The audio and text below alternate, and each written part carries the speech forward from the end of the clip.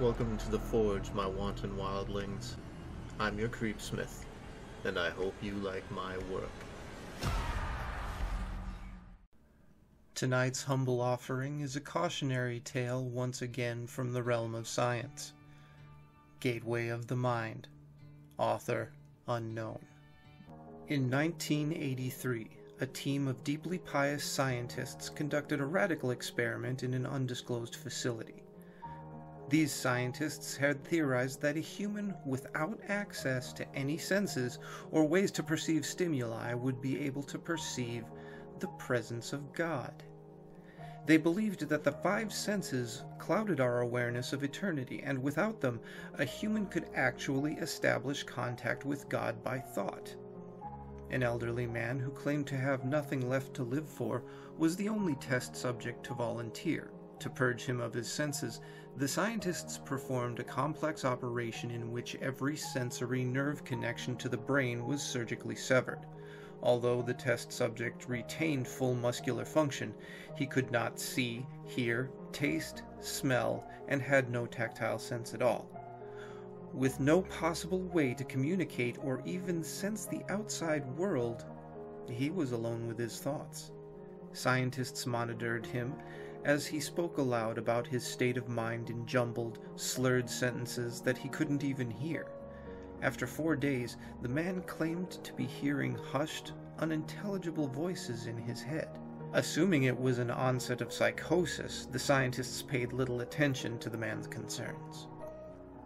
In another 2 days, the man cried that he could hear his dead wife speaking with him, and even more, he could communicate back.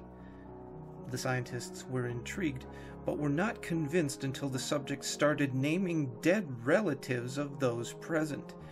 He repeated personal information to them that only their dead spouses or parents would have known.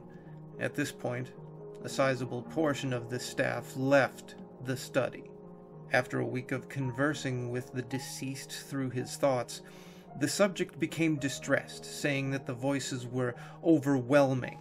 In every waking moment, his consciousness was bombarded by hundreds of voices that refused to leave him alone. He frequently threw himself against the wall, trying to elicit a pain response. He begged these scientists for sedatives so he could escape the voices by sleeping. This tactic worked for 3 days, until he started having night terrors. The subject repeatedly said that he could see and hear the deceased in his dreams. Only a day after that, the subject began to scream and claw at his non-functional eyes, hoping to sense something in the physical world. The hysterical subject now said that the voices of the dead were deafening and hostile, telling him of hell and the end of the world. At one point, he yelled, "No heaven! No forgiveness!" for 5 hours straight. He continually begged to be killed, but the scientists were convinced that he was close to establishing contact with God. After another day, the subject could no longer form coherent sentences. Seemingly mad, he started to bite off chunks of flesh from his arm. The scientists rushed into the test chamber and restrained him to a table so he couldn't kill himself. After a few hours of being tied down, the subject halted his struggling and his screaming. He stared blankly at the ceiling as teardrops silently streaked across his face. For 2 weeks, he had to be manually rehydrated due to his constant crying and refusal to eat or drink. Eventually, he turned his head, and despite his blindness, he made focused eye contact with one of the scientists for the first time in the study. He whispered, "I've spoken with God, and he has abandoned us." And then, his vital signs stopped. The cause of death remains unknown.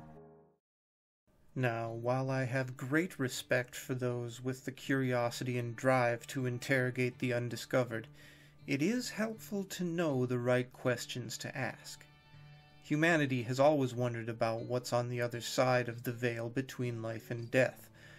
But another question to consider is why that veil exists, and whether the answers are worth the cost. Stay scary, my wildlings, and make the most of your nights.